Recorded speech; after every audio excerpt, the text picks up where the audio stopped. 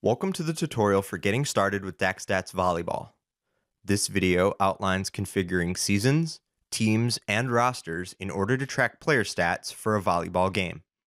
Open DakStats by double-clicking the desktop icon. From the splash screen, users may select seasons, matches, and rosters to configure. Before operating stats for a game, the season in which the games will be played must be created. By default, a demo season is already set up, but users should create their own season for all future games.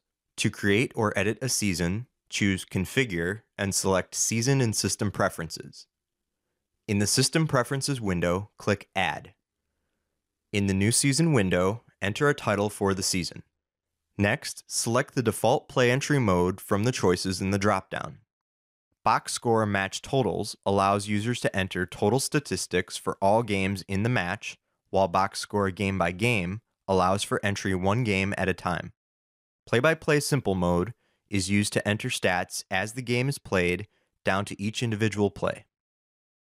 Select a rules file from the choices in the dropdown that describes your team's level of play. Choose from high school, NCAA, or FIVB for international men's teams. Select the default gender, then click OK to return to the splash screen.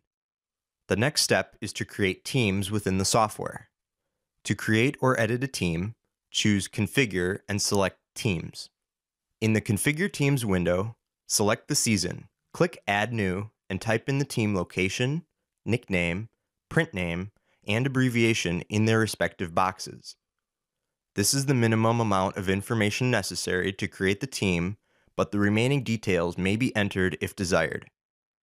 If your league uses DakStats WebSync, you may click the Via List button near the bottom to select your team from WebSync. Repeat this process until all teams are entered. Click Save to save all changes and Close to return to the splash screen. Once a team is entered, the roster for that team may be built.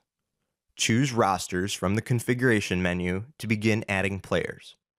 Ensure the correct season and team is selected in the upper right and click Add New. The new player will be displayed at the top of the roster as Add New Player. Fill in the fields with the player's information. At a minimum, users must enter the player's number, first name, and last name. Click Save and repeat the process until all players on all teams have been added. Click Close when finished. It's important to note that users may not delete a player from the roster if he or she has stats entered for the game. To create a new game, from the File menu, choose New Game. Select the proper season, visiting team, home team, entry mode, date, and start time in their respective dropdowns. All other information may be added if desired. Click Save Match to save changes and click Done when finished. This concludes the tutorial for configuring seasons, games, and rosters in the DakStats software.